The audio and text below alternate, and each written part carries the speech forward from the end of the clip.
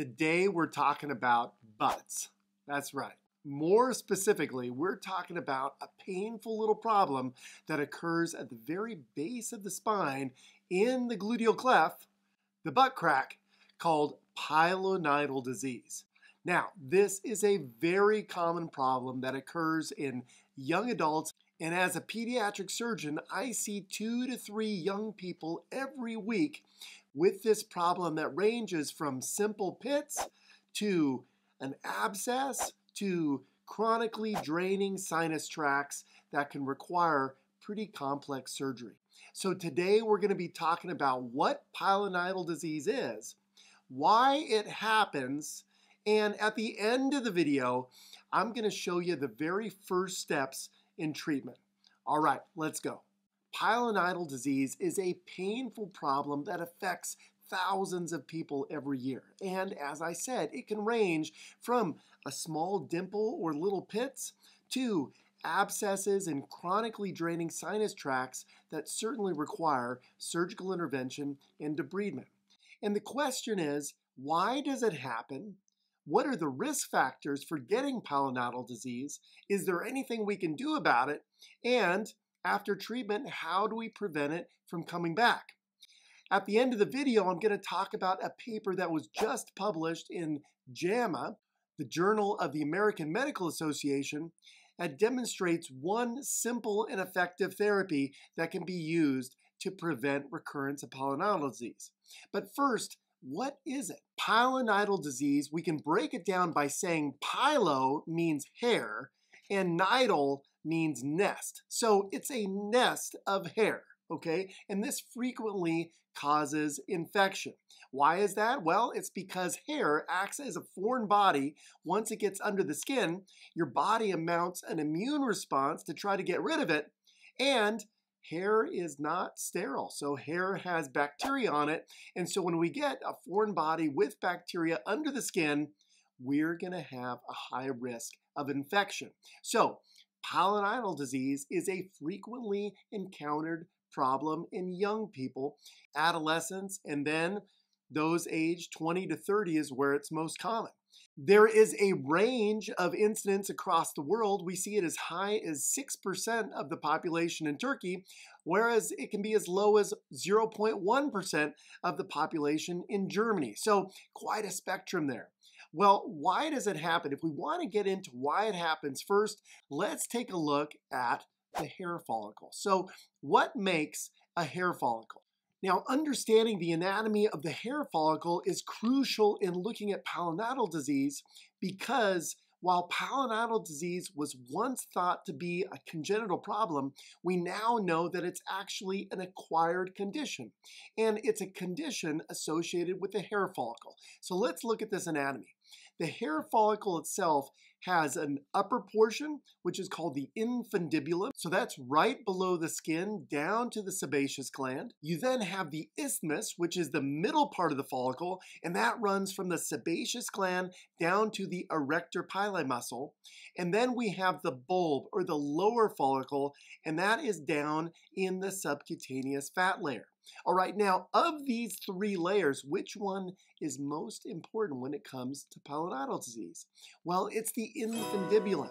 So the infundibulum, that first layer just below the skin, is where we can get blockage of the follicle, and that can result in inflammation and buildup of debris in that follicular shaft. So when that follicle gets blocked, we can get the formation of a pilonidal pit. That looks something like that right there, okay? So that would be the very early stage of pilonidal disease. But let's back up a minute.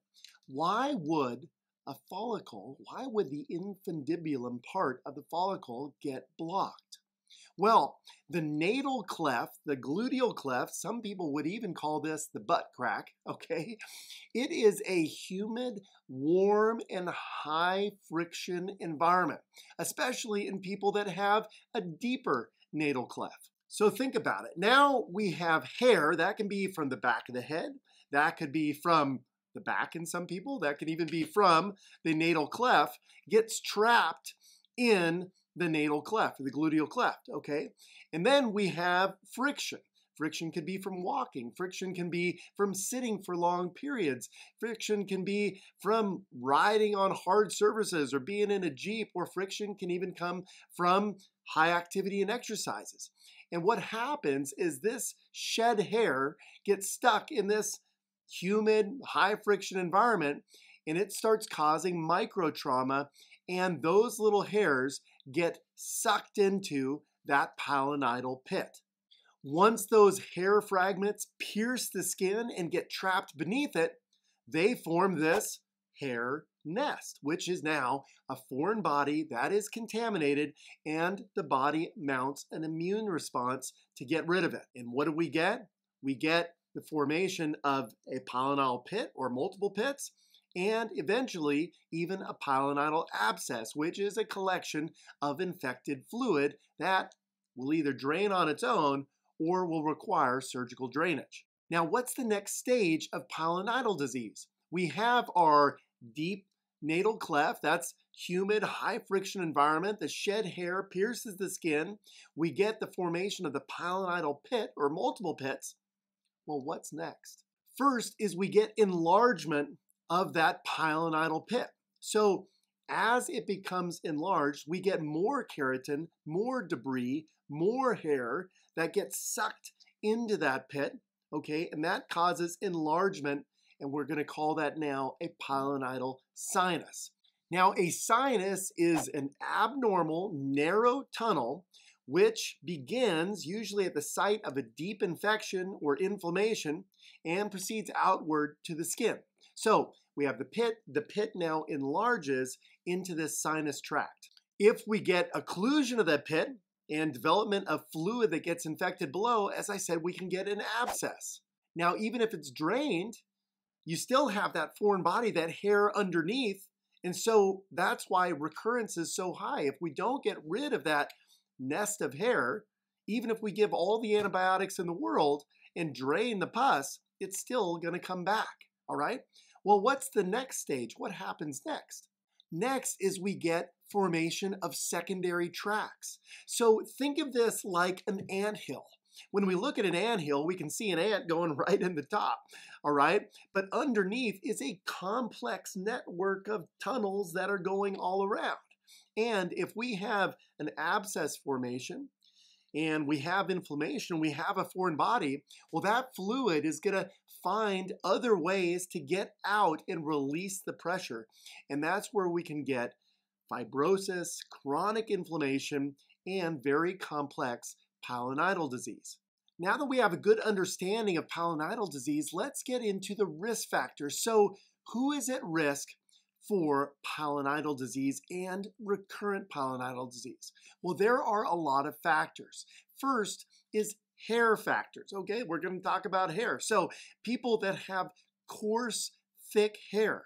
That's why this is more common in adolescents and young people ages 20 to 30, especially men, but women do get this as well. Because in that age and specifically in men, the hair is more coarse and thick. People who are hirsute or have more hair, especially on the back and the natal cleft, have an increased risk of getting pilonidal disease. And of course, those with loose and shed hairs. Those hairs get trapped in that natal cleft and cause microtrauma. The second risk factor are those with a deep natal cleft or a deep butt crack, all right? Especially if that is deep and tight, because that's going to trap hair and cause more microtrauma. Third is lifestyle and occupational risks. Okay, so pilonidal disease is more common in people that have prolonged sitting. So truck drivers, even students, okay? So sitting for a longer time causes more microtrauma in that natal cleft. Having obesity or a high BMI, that leads to a deeper natal cleft. There's more sweating in there, so more humidity and more opportunities for microtrauma and hair penetration into the skin. The fifth factor is excessive sweating. So if you are a heavy sweater, if there is more moisture in the natal cleft, if we're wearing tight clothes that are going to increase friction, that also increases the risk of pilonidal disease. 6 is familial risk. So some people have a tendency to have a deeper natal cleft or a deeper butt crack, and it's not your fault. It's just your family's fault, okay? It's just the way you're built. And the last risk factor is previous episodes of pilonidal disease. So if we've had an episode of abscess or a chronically draining sinus, the risk of getting a future episode is much, much higher. And that's because of all those tunnels and epithelialized tracts that develop when we get advanced pilonidal disease. All right, let's step into just the first step in treatment. What do you think that is? Well, if we look at all the risk factors, which ones can we change? Well, the most obvious thing that we can change is hair. All right, and so this is a recent publication from the Journal of the American Medical Association, and it was looking at conventional good hygiene with shaving or hair clipping versus laser deepilation or laser hair removal. And what this study found is we can get a significantly decreased recurrence rate if we do laser deepilation. So what is conventional treatment?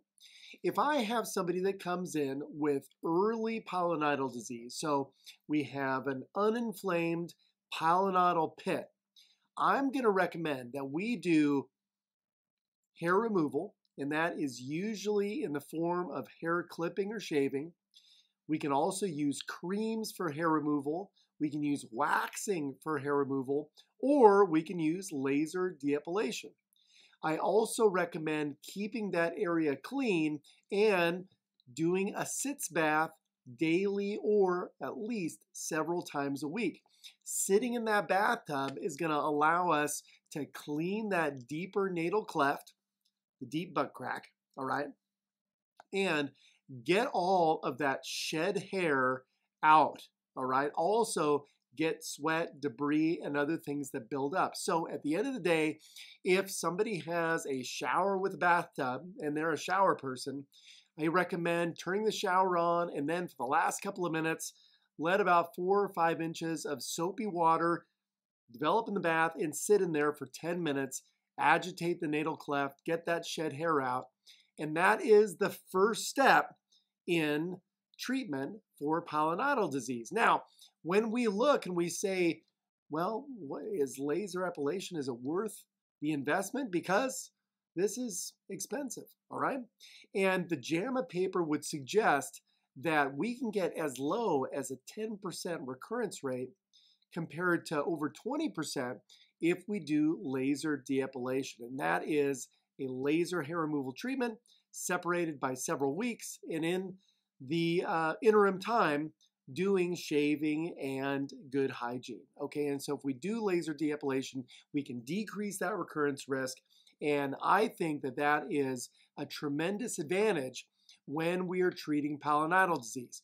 All right, and then in the next video, I'm going to be getting at the whole treatment strategy. How do I treat pilonidal disease, and what are the most advanced topics? We're going to talk about non-operative therapies. We're going to talk about endoscopic therapies. We're going to talk about pit picking. We're going to talk about flaps. You might have heard about the Kariakis flap or the Limburg flap, or what I use, the Bascom flap. We're going to talk all about that next time. If you're looking for a video to go to from here, I would definitely check out the wound healing video. So you can check out Wound Healing 101. You could also check out my video on best dressings for wound healing, where I go through passive dressings, active dressings. I go through alginates. I go through hydrocolloids. I go through collagen dressings, silver dressings, the whole works. And so that's a great intro to dressings, wound care, and wound healing. I hope you found this helpful. As always, stay safe, study hard. I'll see you next time.